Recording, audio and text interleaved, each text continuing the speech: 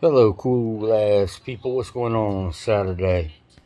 Here I am, the AMC shorter, but I like to call myself shit. Marshall Lucky here for New Deal Used Cars. You know who you are. You know that movie. Oh, what a great damn movie that is. Yeah, Saturday I just chill. I live in Florida, so smoke a little wacky tobacco and then chill watching some movies and probably discuss a couple with you. I love watching movies and stuff. I I'm a huge horror fan, but I also watch other things. Love anime, but now I've got watching the new show on Amazon called Reacher, and man, is it badass. I really like the dude that plays Reacher. He's really likable, and he's fucking huge. Oh my God, it's like somebody shoved an air hose up his ass. I mean, he's got muscles on muscles, but he's a good actor, and he's likable, so it's a good show. And then I'm watching Legend of Vox Machina, which is anime, and I absolutely love it. That's what I'm watching right now. I'm going to tell you about a movie I watched last night. I'm a huge horror fan, so I mostly just watch horror movies. Love watching Pluto. And I don't know if it was on Pluto that I watched or Tubi. Love both of those, and both of them are free. I mean, the best deals out there. I watched Terrorizer. Now, if none of you have seen Terrorizer, it is a clown movie. But it's a clown movie unlike anything you could imagine in your worst nightmares. It stars Art the Clown. Oh my God, he's like the best horror clown ever. Oh my God, it's like the whole movie is like an acid trip or something.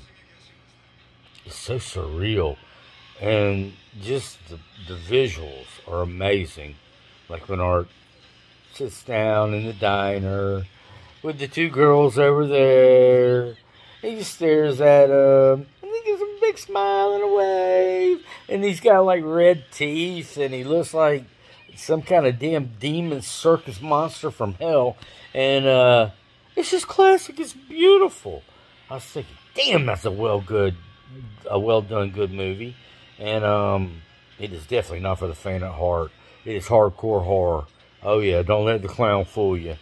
He's not a funny clown. He's not there to amuse you or make you laugh. That's for certain. He's more like Captain Spaulding from one of the greatest movies ever, House of a Thousand Corpses.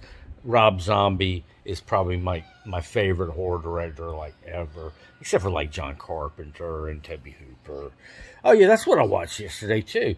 I watched another classic. Came across it on Tubi, I think it was. The Texas Chainsaw Massacre, the original 74, I think it was, 73. What an amazing movie. It may be my all-time favorite horror genre movie. Now, there's so many genres in horror. You really have to break it down, but what he did was truly immaculate. It was amazing. It couldn't have been better shot, better written, but it was probably made for like $5,000 back in the day, yo. And over the years, it's made millions upon millions because it's a cult classic. But the introduction of Leatherface, that's one of the best scenes in horror. And of course, them having dinner at the table, that's always fun. But anyway, I'll let you go. I'll quit babbling on. Doing okay today. Just chilling and relaxing. Hope y'all doing the same. Take care. Bye.